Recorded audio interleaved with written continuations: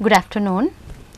So, in the last session we have studied about self induction, we have seen. Now,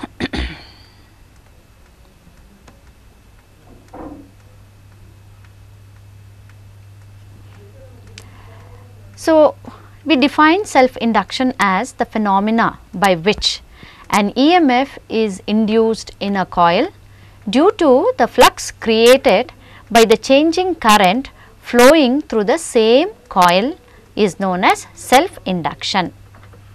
So, whenever the current changes in the same coil, then the flux linking with it changes, thereby an EMF induced in the coil is going to be induced and it is going to change. That is known as self induction. And we also defined self induced EMF.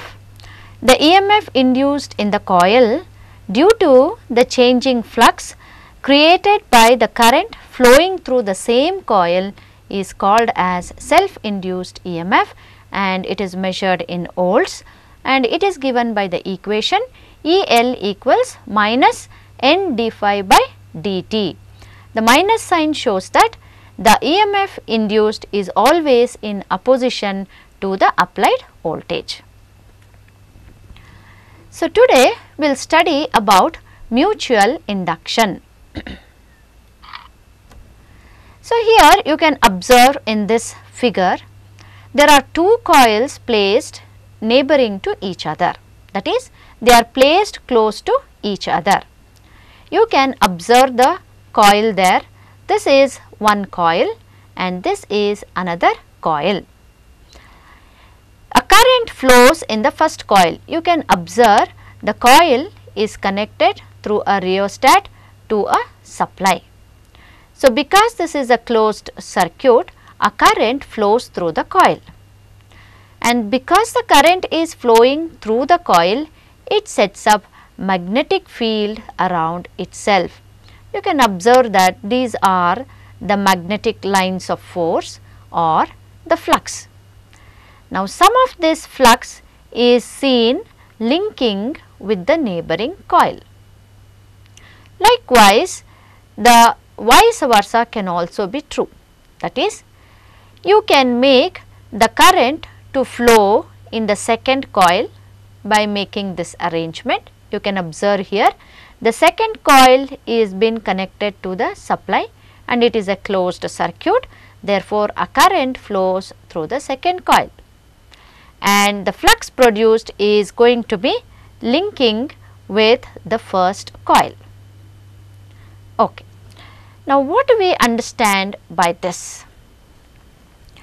So, this here you can observe that the flux changing flux in the first coil sets up an induced EMF in the second coil. Now, this phenomena by which an EMF is induced in a coil due to the flux created by the changing current flowing through the neighboring coil is known as mutual induction. So, what do we understand? It is a phenomena by which an EMF is induced in a coil due to the flux created by the changing current flowing through the neighboring coil is known as mutual induction. So, here you can observe there are two coils which are placed near to each other. So, in the first coil, if we call it as the primary coil, you can see it is connected to a battery through a rheostat, and because it is a closed circuit, a current flows through the coil and it sets up magnetic lines of force. You can see this is the magnetic lines of force or the flux. Now, some of this flux links with the second coil, or it is also known as the secondary coil, and because of this an EMF is going to be induced in the secondary coil, which can be noticed by the deflection in the pointer of the galvanometer. We have already conducted this experiment. Okay. it obeys Faraday's laws. So, you can observe a deflection in the pointer of the galvanometer. Now, this is the concept of mutually induced EMF. So, when the two coils are placed close by, whenever a current flowing through the first coil changes, whenever current flowing through the first coil changes, the magnitude of the flux set up by the coil is going to change. That means, there is a change in the magnitude of the flux that is being set up. Some of this flux is linking with the second coil. You can observe here the flux is linking with the second coil. Now, this flux is known as the mutual flux. It is known as mutual flux. Now, if we change the value of current, then the flux will change, and hence according to Faraday's law, an EMF will be induced in the second coil. So, if we change the magnitude of the current that is flowing through the coil 1, then there is a change in the magnitude of the flux that is being produced. Thereby, the flux linking with the second coil is going to change, and therefore, an EMF is induced as per Faraday's law. So, now this induced EMF due to changing flux created by the current flowing in the neighboring coil is known as mutually induced EMF. This is known as mutually induced EMF, because there are two coils, neighboring coils. Because of the current changing in one coil, an EMF is being induced in the other coil, and this induced EMF is called as mutually induced EMF.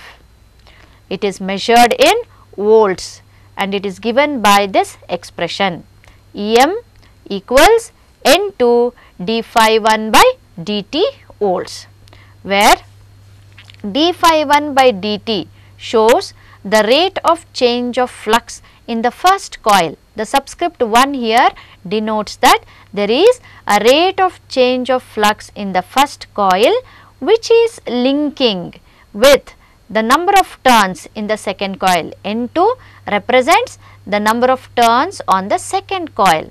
So, d phi 1 by dt, that means the rate of change of flux in the first coil into the number of turns in the second coil. This gives the total flux linkages. So, the product of these two gives EM, that is the mutually induced EMF. Next, we will understand the definition of self-inductance. Now, self-inductance of a coil is the property of that coil by virtue of which it opposes any change in the current flowing through that coil.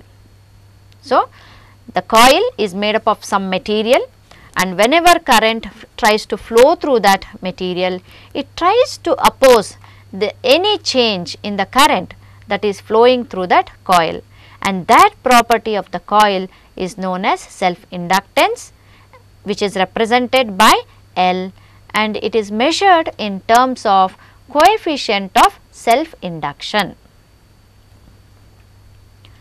Now, let us define what is coefficient of self-induction, which is represented as L. Now, it is defined as the number of Weber turns created in that coil for every ampere of current flowing through that coil. So, what do we understand? It is the number of Weber turns.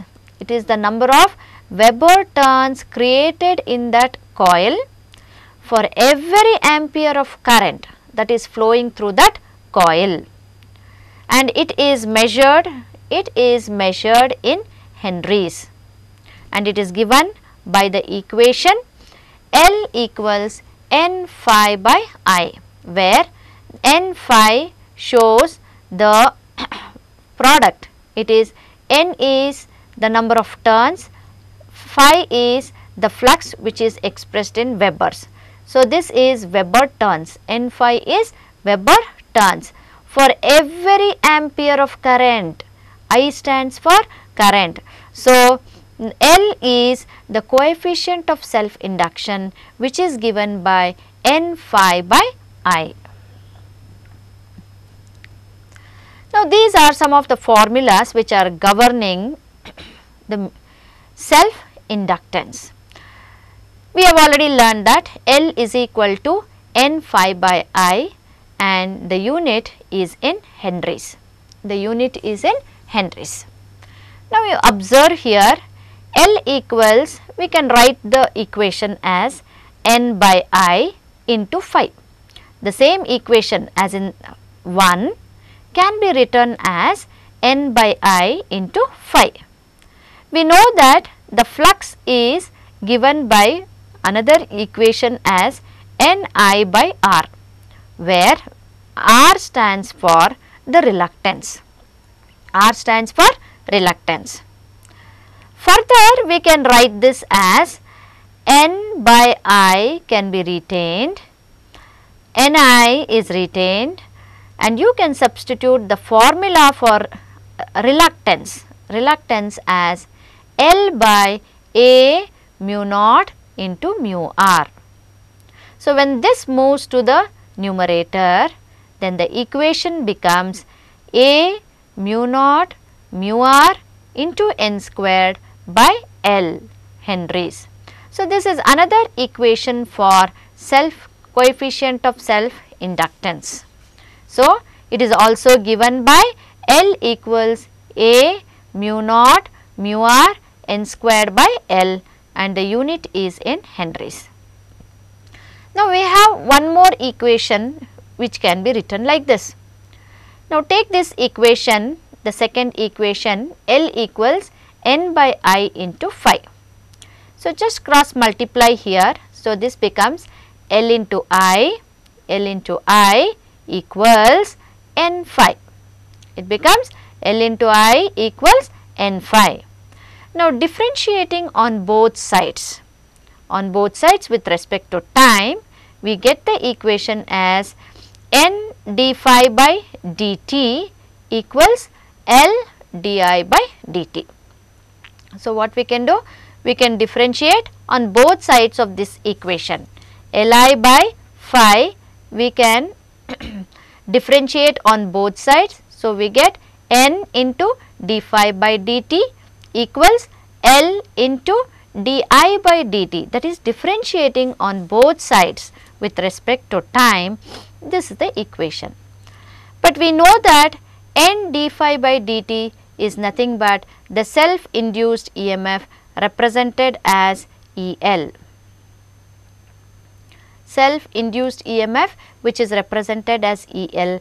Therefore, EL is equal to L di by dt and this is expressed in volts. It is an induced EMF, so it is expressed in volts. So, these are the formulas which are governing the self inductance, coefficient of self inductance.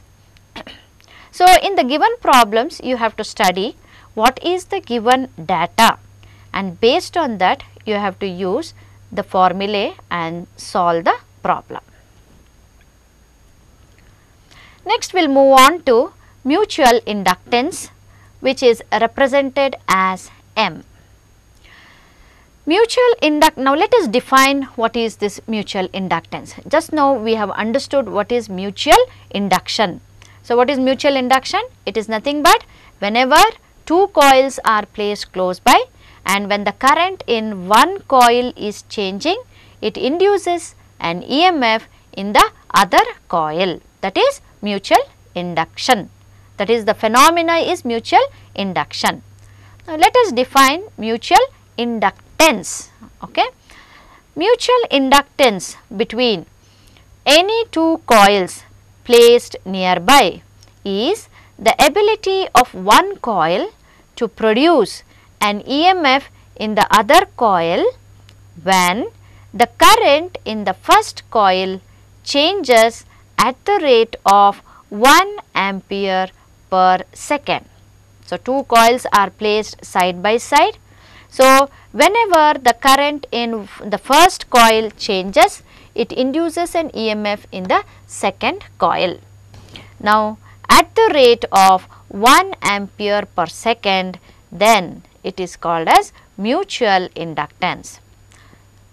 Now, this is expressed in terms of coefficient of mutual induction. So, let us define the coefficient of mutual induction represented by M.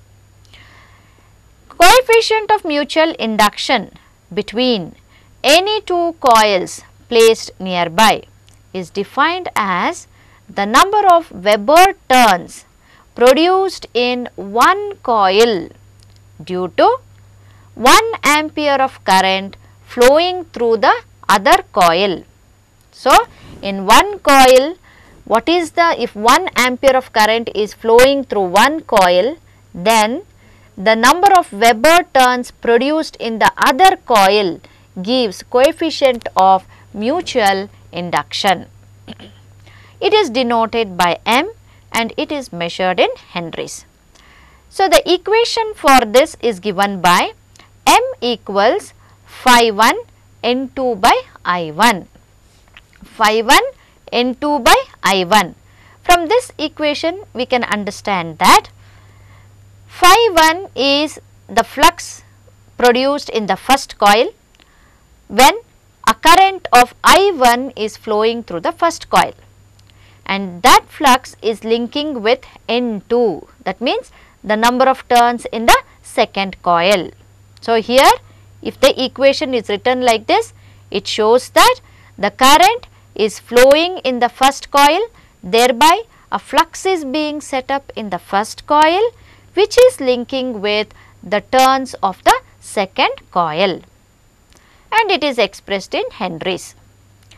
The equation can also be written as N1 by I2, N1 phi 2 by I2, N1 phi 2 by I2. Now, from this expression, what do we understand? We can understand that now it is vice versa, it has changed, like the current is flowing in the second coil. See, I2 is the current flowing in the second coil, because of which phi 2 is the flux set up in the second coil. You can observe here, phi 2 is the flux set up in the second coil. Now, this flux is linking with the turns of the first coil. It is linking with the turns of the first coil.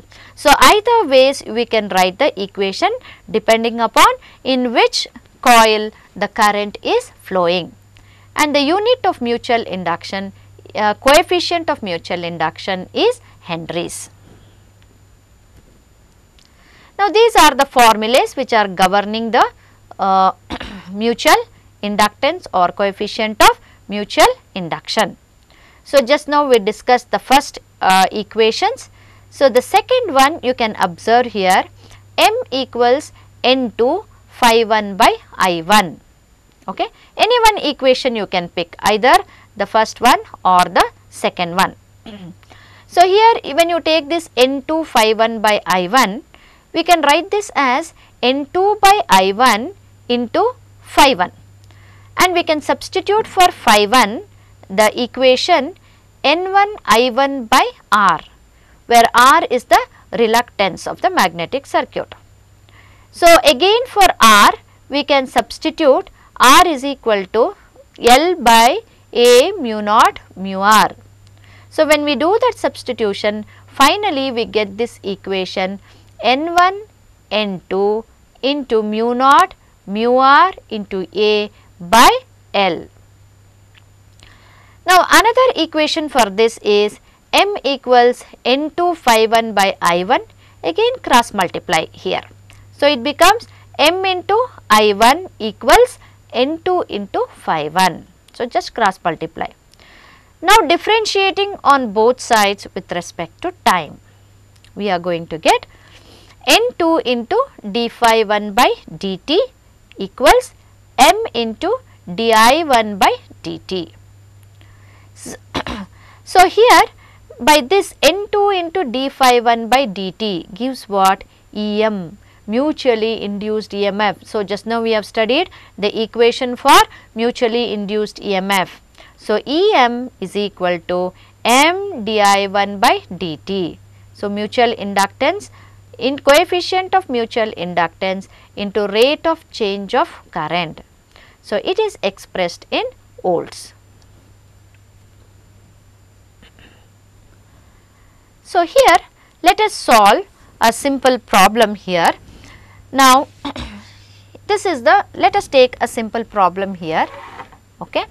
So, here you can read the problem here as a coil of 100 turns is linked with 0.005 Webers, that is 5 into 10 raised to minus 3 Webers when carrying a current of 10 amperes. If the current is uniformly reversed in 0.05 seconds, find the EMF induced in the coil. So, now this is the given problem.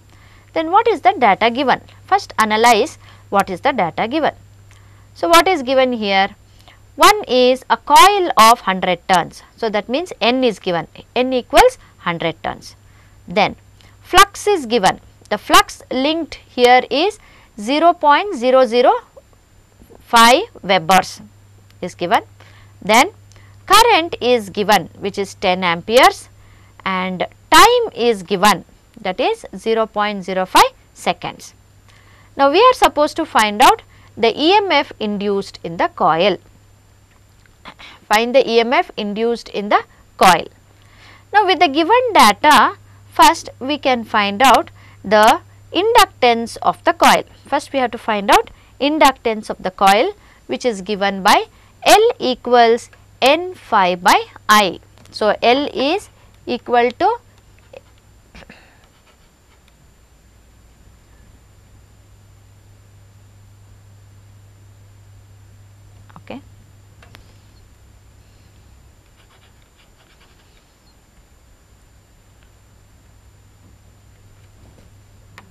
Okay.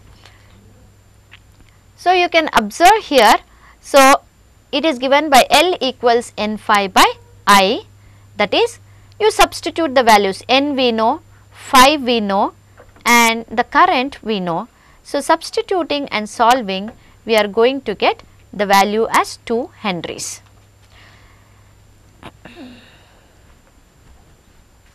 Sorry, here, okay.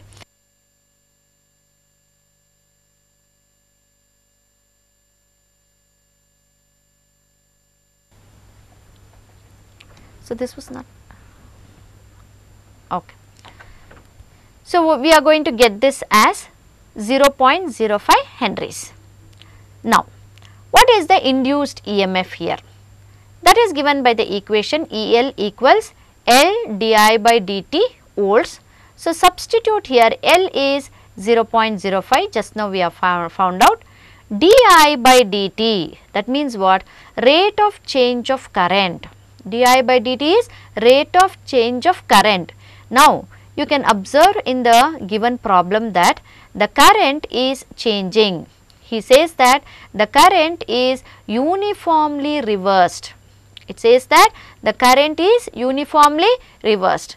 So, that is, if the current was flowing in a particular direction, the same current has been reversed. Okay. So, here for rate of change of current, you will have to substitute as 10 minus of minus 10 divided by the time that is given. So, solving this, we are going to get 20 volts. Now, this is another problem. Here we can just go through this problem. A current of 5 amps flowing through a coil of 500 turns produces a flux of 20 milliweber. Find the coefficient of self induction and the inductive reactance of the coil at 50 Hertz frequency. So, first analyze what is the given data. N is given, that is 500, flux is given 20 milliwebers, current 5 amperes and frequency is given here, which is 50 Hertz. Now, we have to calculate the inductance of the coil. L is equal to N phi by I. So, substitute the given values, we are going to get 2 Henries. And here we are asked to find out the inductive reactance.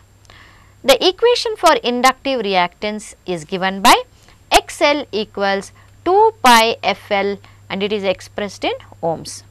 2 pi FL, it is expressed in ohms. Pi value is 3.141. So, substitute the values. We know 2 is a constant, pi value into frequency it is given 50 Hertz into L, that is inductance, just now we have found out it is 2, and substituting we are going to get the value as 628.2 ohms.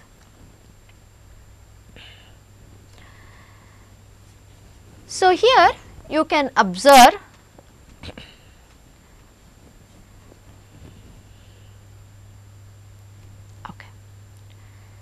So, here there are 2 more problems which are written on the board.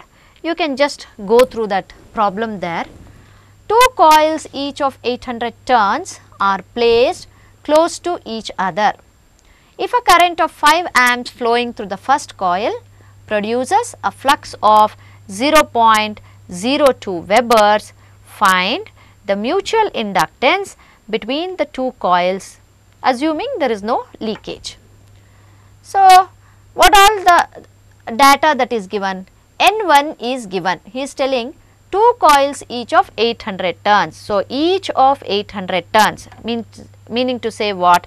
It is there are 2 coils here each of 800 turns, that is you can observe N1 is 800, N2 is also 800.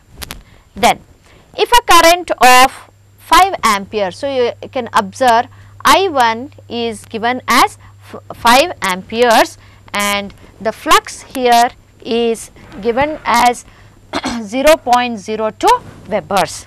It is given as 0.02 Webers.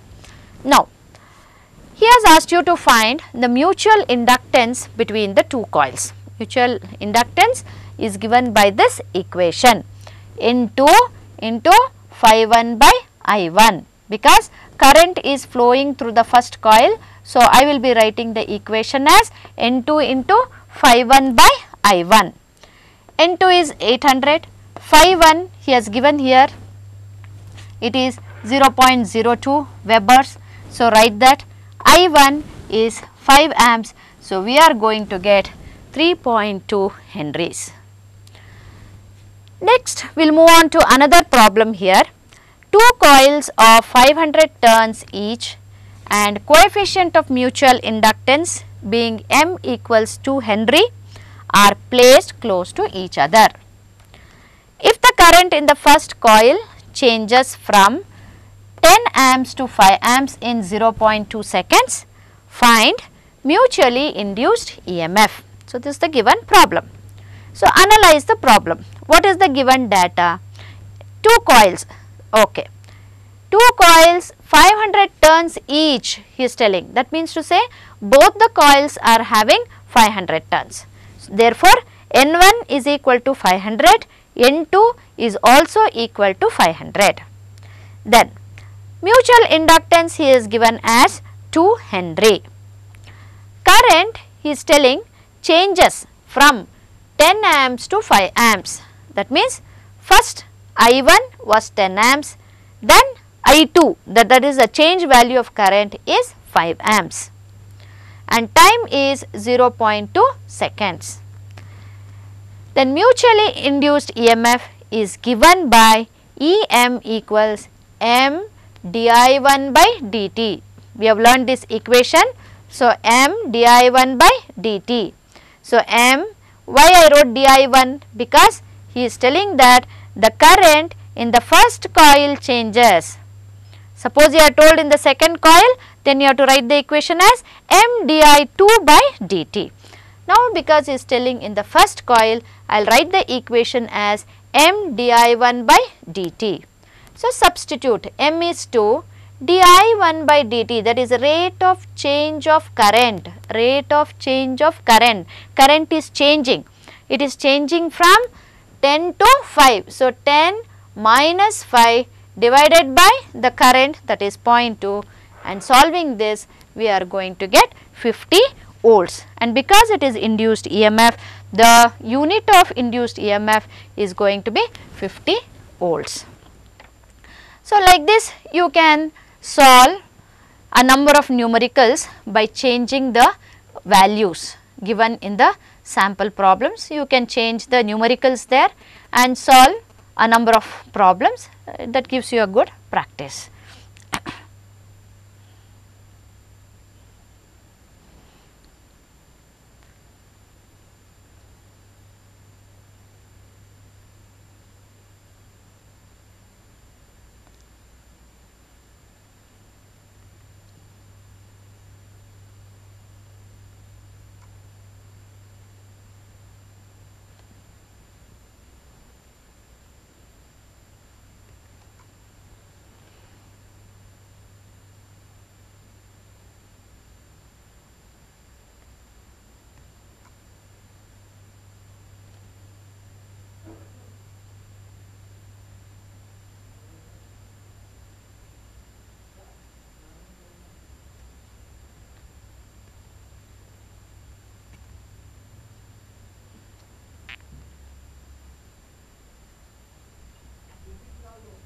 Okay.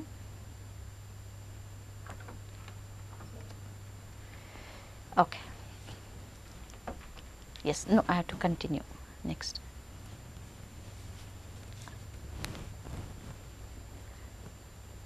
Okay.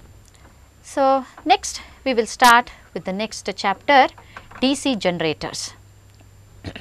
So, we have learnt about Faraday's laws, the first law, the second law, then the self-induced EMF, mutually induced EMF, and now let us move on to DC generators. Now, what is a generator? Now, generator is an electrical machine which converts mechanical energy into electrical energy. This energy conversion is based on the principle of production of dynamically induced EMF. So, here is a simple figure which shows the input is mechanical energy to a generator and the output that we are going to get is electrical energy.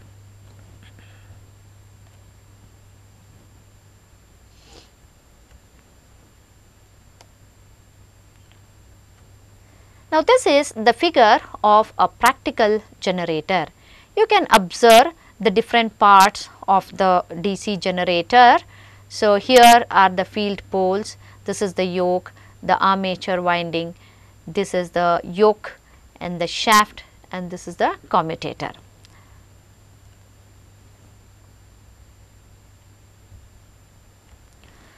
Coming to a simpler diagram which is going to show the constructional details of a DC generator.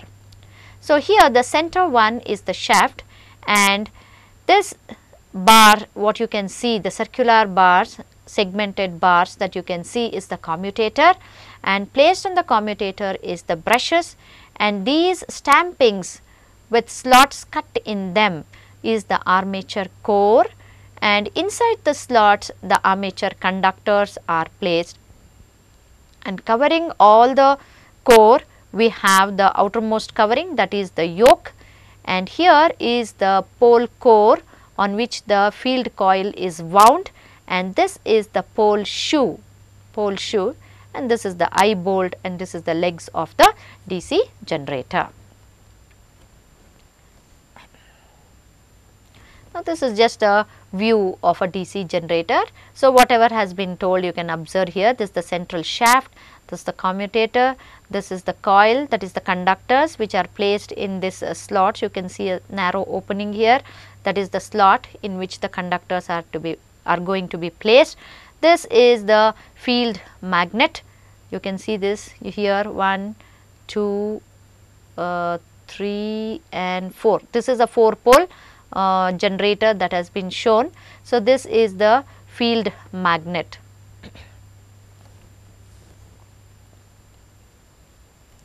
Now, coming to the principle of operation of a DC generator. So, we have understood that DC generator is a machine which converts mechanical energy into electrical energy.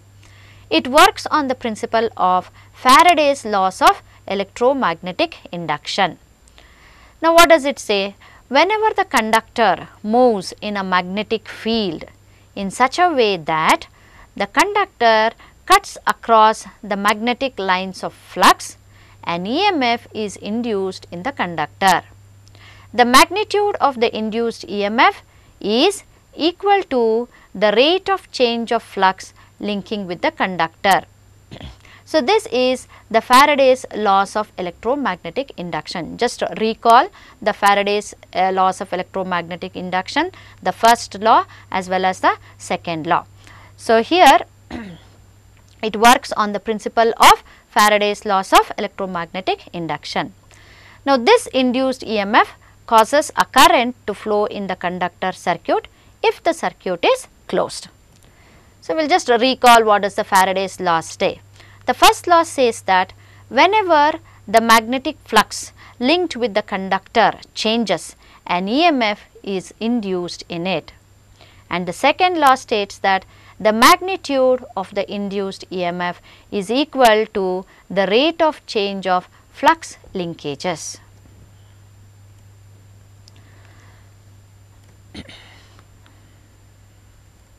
So, here you can observe in this figure a changing magnetic flux through a loop or loop of wires induces an electromotive force voltage in each loop.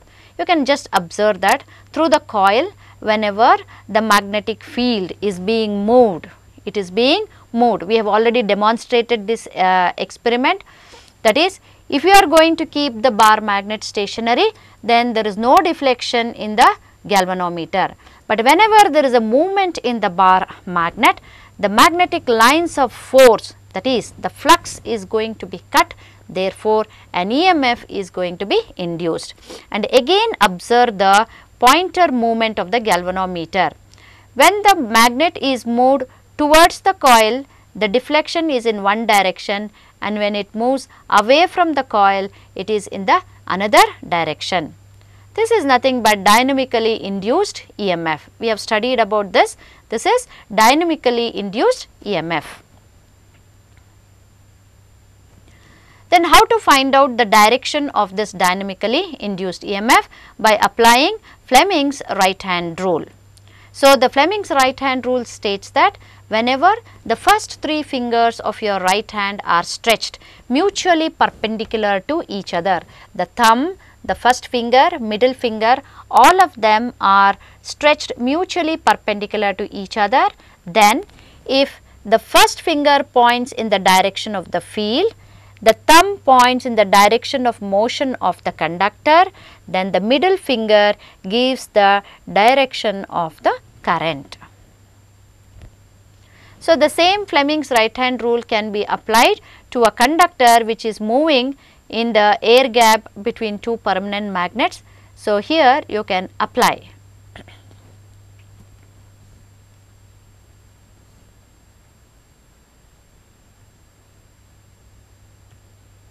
Now, therefore, what are the basic requirements that is to be satisfied for generation of EMF?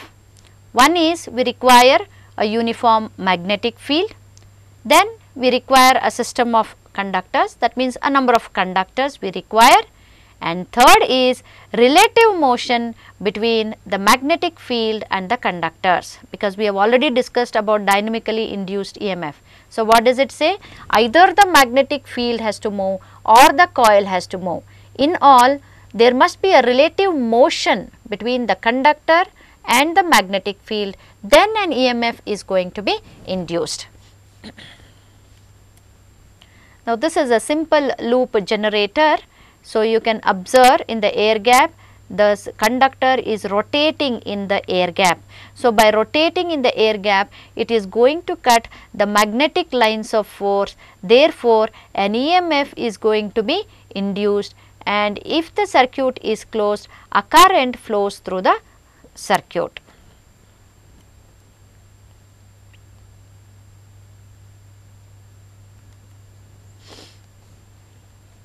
Okay. Now, we will study what is the basic operation of the generators. Now, as the loop rotates, so you can observe here, these two are the pole pieces of a permanent magnet. In the air gap between the we are going to place the coil or the loop of the coil, and the coil, one end of the coil is connected to the slip rings. You can observe these brown rings, that is, one end of the coil is connected to slip ring, the other end is also connected to another slip ring, and brushes are present on these slip rings, through which current moves on to the external circuit.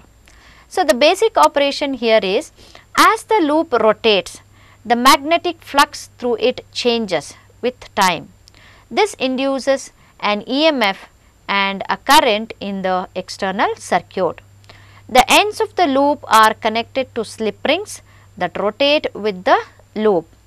Connections to the external circuit are made by stationary brushes in contact with the slip rings. So, here you can understand that these slip rings are moving along with the loop of the coil, which is moving in the air gap, which is rotating in the air gap. Okay. And the brushes are stationary, and the brushes convey the current to the external circuit. Now, let us study the parts of the DC generator.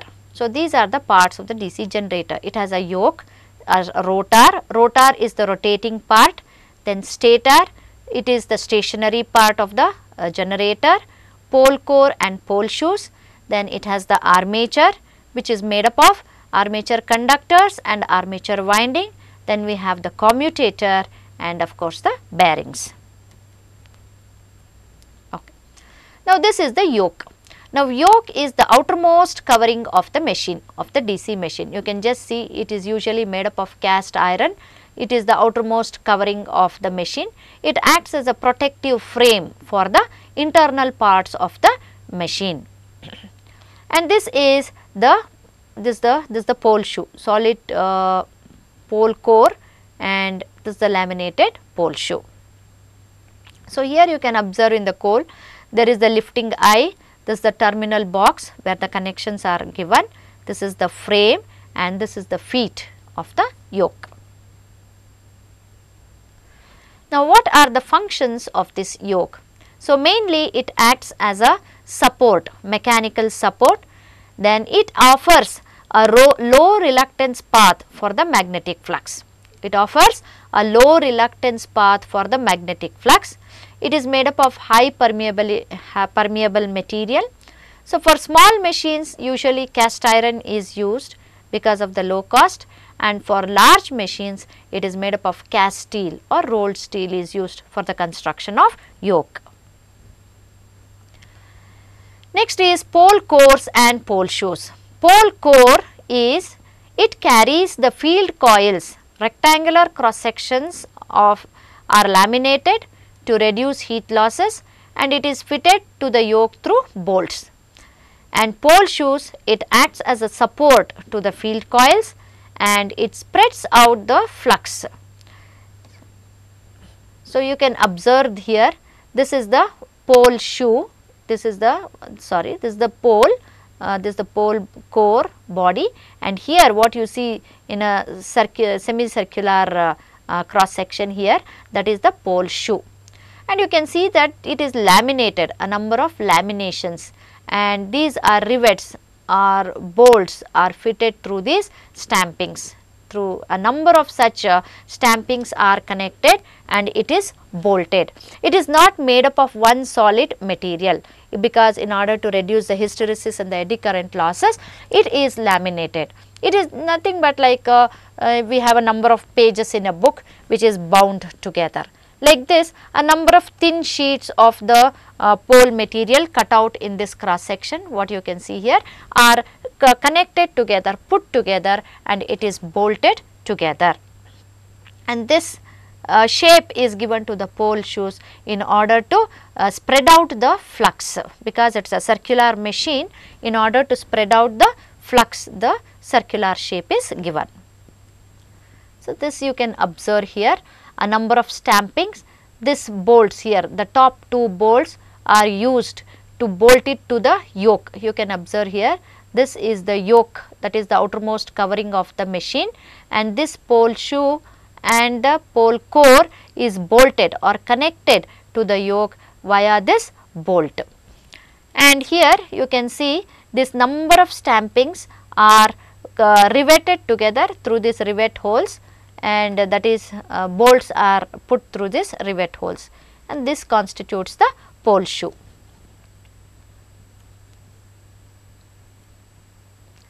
So, now you can understand the overall picture or construction of this DC generator. So, here is the yoke that you can see, this is the central shaft, and here we have the commutator and the brushes, and this in the slots what you can see here, the armature conductors are placed, and here what you see is the field winding. This is the feet of the yoke on which the machine stands.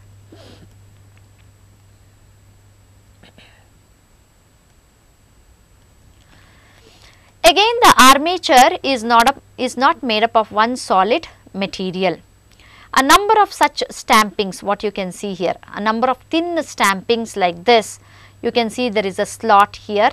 This, the depth what you see here is called the slot, and this projections what you see is called as the teeth. Okay? And this is the keyway which is used to fit these stampings to the shaft. And air holes, here you can see small air holes. Now, these air holes or ducts are provided for circulation of air for cooling purpose. Now, when number of such stampings are put together, this is how it is seen. You can see here a number of such stampings have been put together, and it is going to be bolted together, and continuously in this slot, you can see the slot here, the armature conductors are going to be placed. Armature conductor is going to be placed in the slot.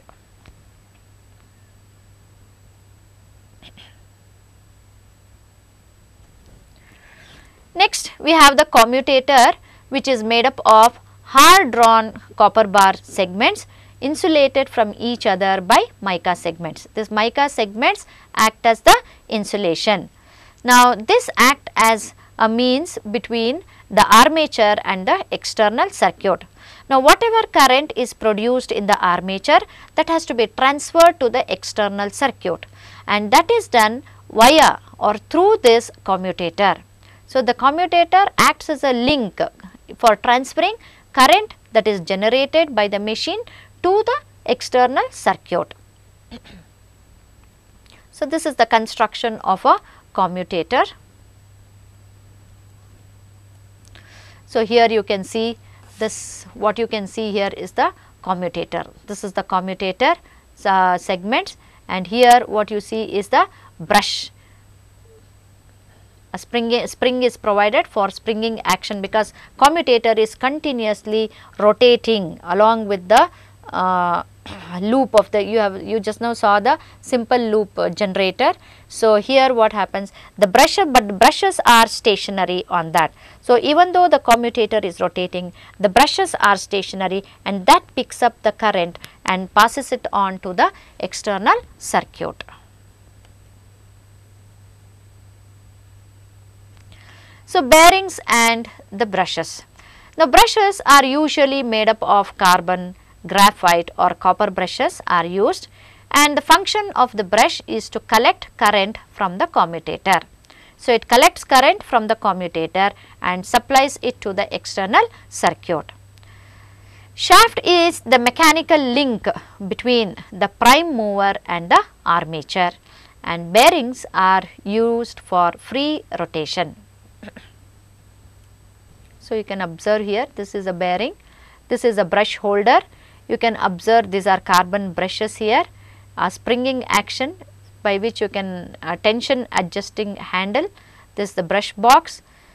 So, you can adjust the tension of by placing it is a springing action for the brushes when it is moving on the commutator, but the brush is stationary. Now, armature winding is of two types. One is it is lap winding, another is wave winding. So, this is how the armature winding is going to be. You can observe here in this. This is the commutator. You can see this is rotating the commutator. These two are the brushes which are placed on the commutator, and the brushes are connected to the external circuit. And these you can see is the armature conductors. These are the armature conductors.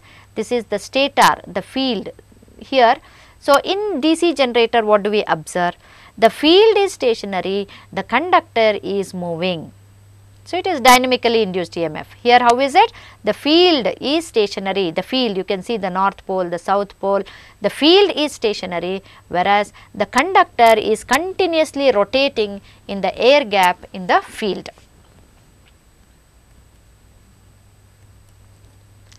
Next, coming to the types of DC generators. Now, DC generators may be classified as separately excited DC generators, self-excited DC generators. Under self-excited DC generator, we have further shunt generator, series generator and compound generator. Compound generator can be further classified as cumulative compound generator and differential compound generator. So, this is a picture here of the whatever the classification we studied. This is a DC generator, one is self-excited and another is separately excited. Self-excited we have three types: shunt generator, series generator and compound generator. And again under compound generator we have cumulative compound, differential compound. And again under cumulative compound we have long shunt, short shunt. And likewise under differential also we have long shunt, short shunt. So, this is the connections how it is made in the DC generators. Okay.